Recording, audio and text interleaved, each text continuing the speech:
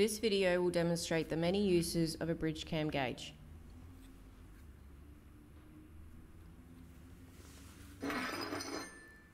To check for undercut, place the tip in the area suspected. Then press down until the two legs touch the parent material.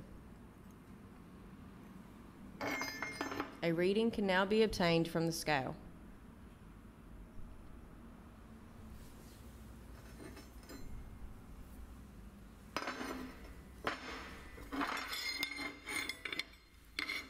This same method can be used to check for weld reinforcement on a butt weld using a bridge cam gauge.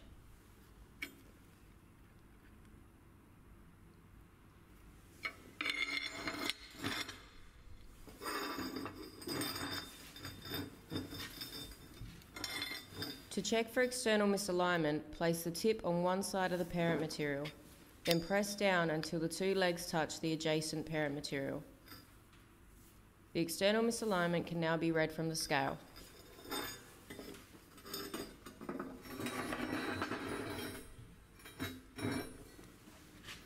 To check a fillet weld's leg length using a bridge cam gauge, place the tip on the toe of the fillet and then press down until the two legs touch the adjacent parent material. This fillet shows a leg length of 6 millimeters.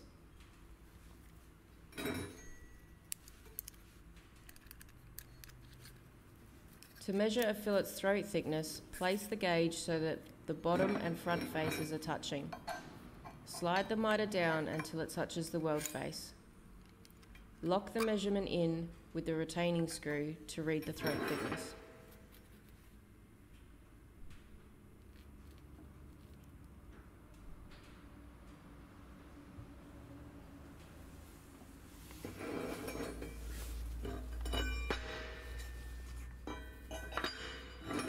To measure the angle of preparation with a bridge cam gauge, place both feet on the parent material.